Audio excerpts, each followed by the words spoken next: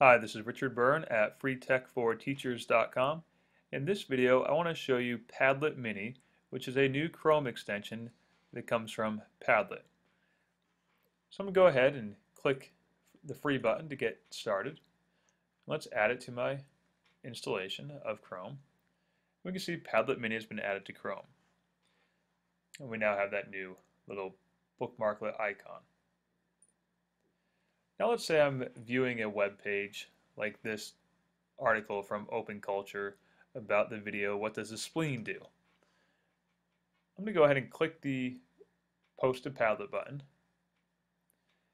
And we can add our bookmark to any of the walls we already have created in Padlet. You do have to have a Padlet account, or you can create a new one. Let's create a new one here. We'll call it our group bookmarks. And the extension gives you, by default, two options, either private or public, with anyone being able to access and read. Or you can go to Create, Add, and Take Me to Advanced Settings. Let's try that one. So this is going to create a brand new Padlet wall in my Padlet account. And we can see it grabbed a little image of the page and the link. Now let's also try it with a video. I found a video on YouTube that I like. I'm going to go ahead and post it to group bookmarks. And now let's view that. And you can see here we have the video and our previous page.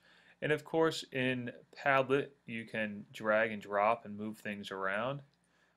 If you go into your modify wall, you can give a little description of the page. You can also change the privacy settings.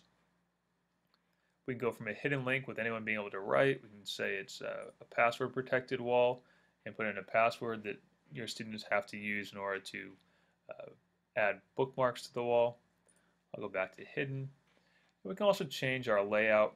If the free-form nature of Padlet doesn't work for you or your students, you can go to the stream format and everything will appear in a chronological order until you rearrange them.